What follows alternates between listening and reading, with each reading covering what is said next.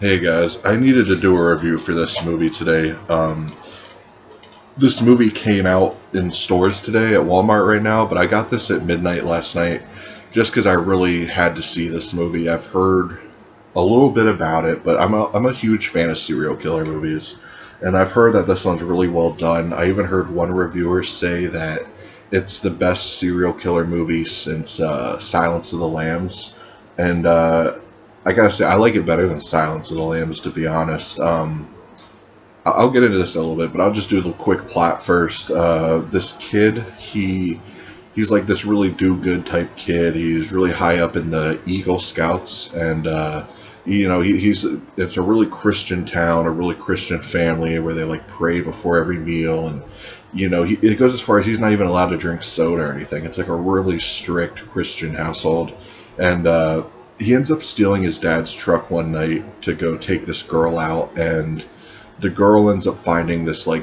picture of this woman all bound up and tied and gagged and stuff in the truck, and obviously they end up calling the dude a creep and all that, so he ends up keeping real hush hush about it. He doesn't tell his dad that they found this crazy ass picture in his truck, and the dad has this like shed that he keeps locked up and all that, so the kid ends up going into this shed and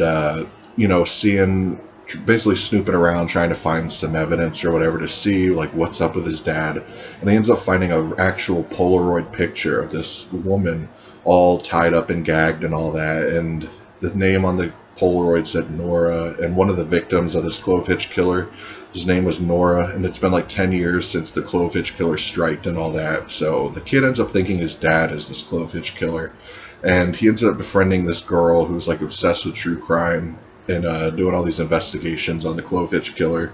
And it's basically the movies you're wondering if the dad did it or not. I don't want to give any spoilers at all, because the less you know about it, the better.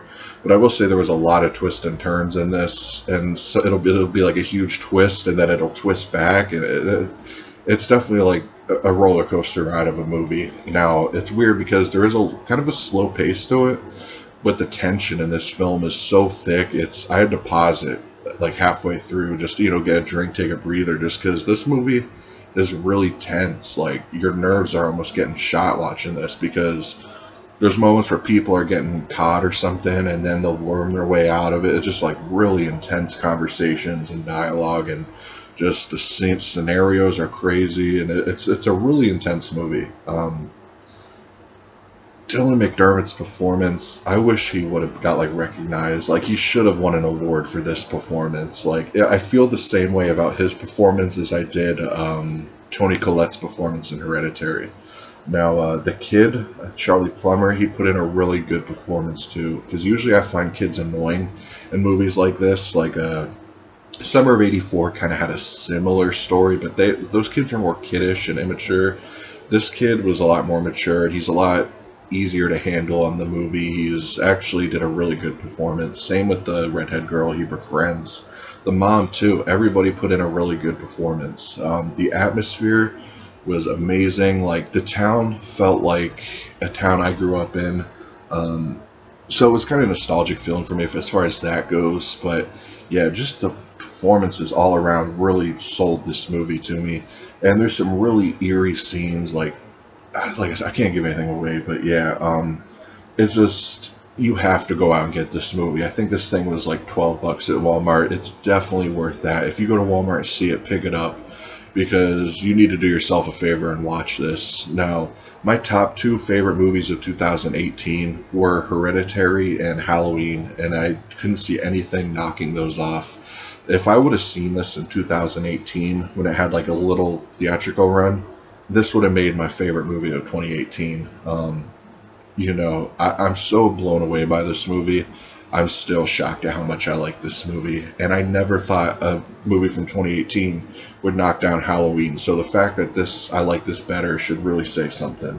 I hope a lot of people get this and support it. I'd love to see this director make more movies. And Dylan McDermott, man, he was a really underrated actor. I know he was in American Horror Story and stuff like that, but this movie, he should be known for this movie. Like, I love this thing. It's definitely my favorite movie of 2018, and I can't stress that enough.